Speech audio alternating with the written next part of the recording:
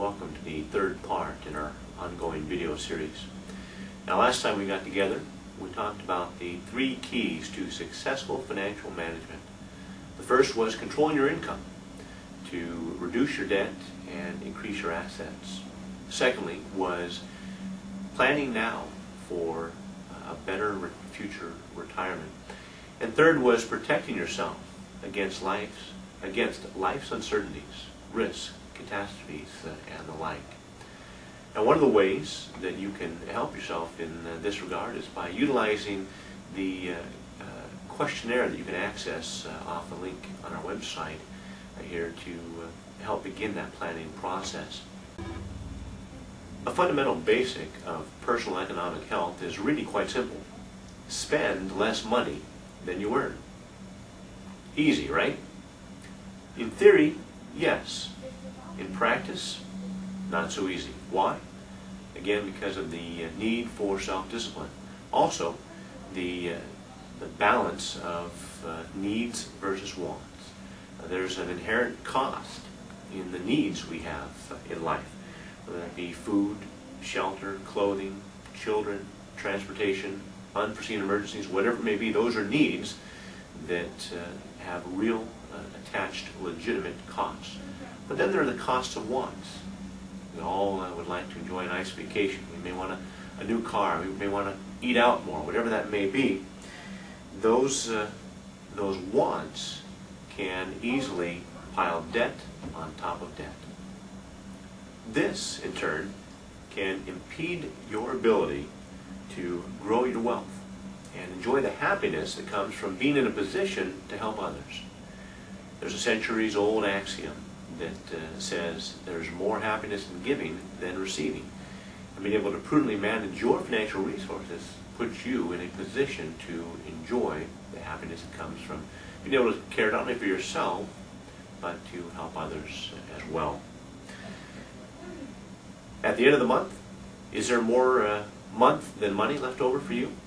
Well, you're not alone. Many people struggle with that, and so we like to work with folks and help them invert that and have more money left over for you than month.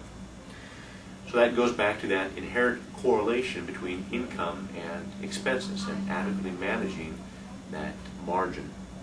You might liken it to driving a car without a steering wheel. It doesn't really matter how fast, how quickly, or how slowly you're going. There's still difficulty because you don't have that total control with the steering wheel.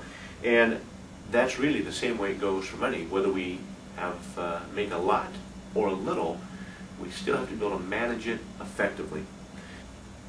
To take the car analogy a step further, imagine you're in a nice new vehicle with good tires, but you take a curve a little too quickly, too much power on the accelerator. What happens? Well, it's very easy to lose control at that point. And the same goes for your financial situation. Even if you're making a lot of money, i.e. have a lot of power with the car, without managing it well, it's easy to lose control. So I'll ask a question at this point. Who has more money? The person that earns $100,000 a year or the person that earns $30,000 a year? The obvious answer would be the person that earns $100,000, but not so fast.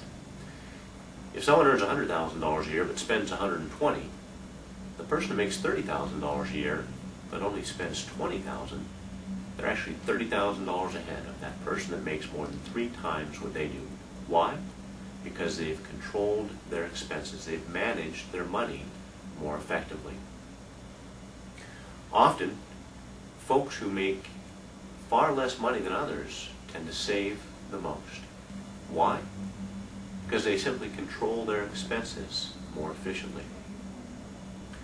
So again, we refer you to the link on our website to fill out that questionnaire and let us assist you in this process.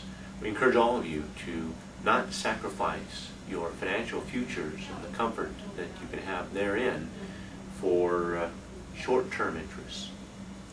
Again, thank you for joining us and invite you back for the 4th in our video series.